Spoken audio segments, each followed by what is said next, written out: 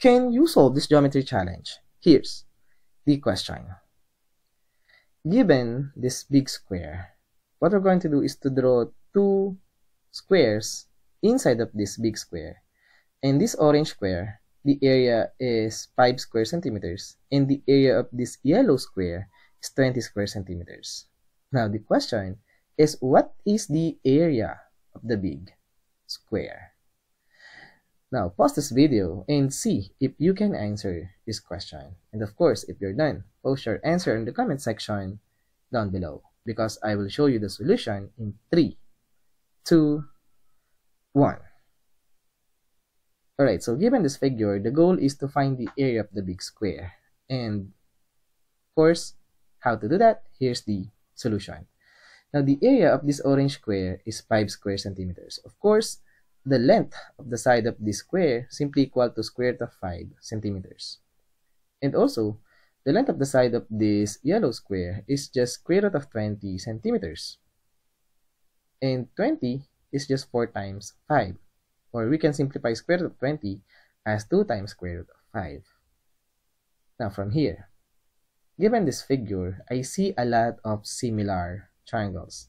Because, notice, if we let this angle be equal to alpha, and this angle be equal to beta, alpha plus beta now equals 90 degrees for sure. And these two angles, this angle and this angle, adds up to 90 degrees. Therefore, this angle should be equal to alpha. Now, we have here in a right triangle, and we have this angle equals beta, because alpha plus beta equals 90 degrees. This angle should be alpha, and this angle is beta.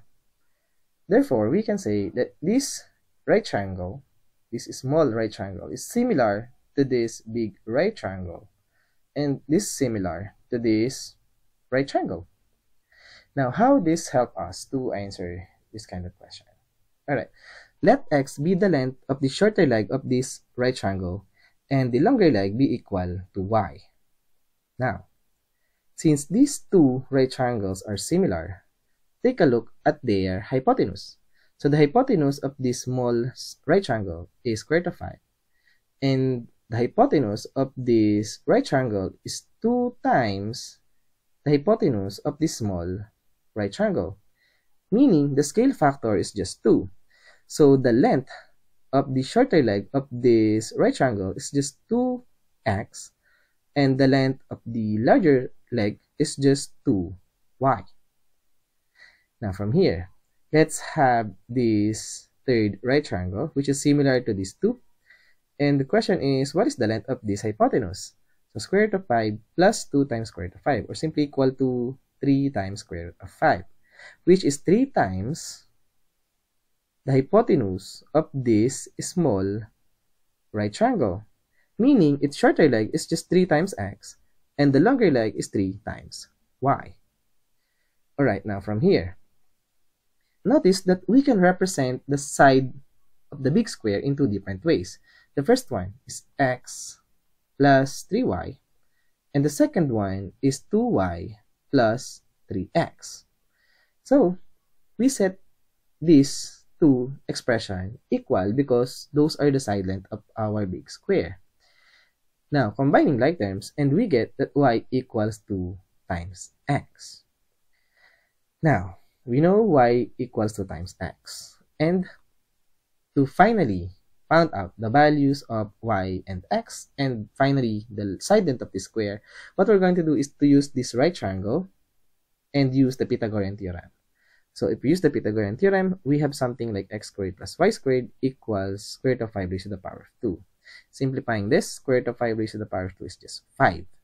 Now we know this y simply equal to 2x. So we can replace this y with 2x. Now 2x raised to the power of 2 is just 4x squared. X squared plus 4x squared is just 5x squared. Divide both sides by 5, we have x squared equals 1. Take the square root on both sides, we get x equals 1. X cannot be equal to negative 1 because x is a side length.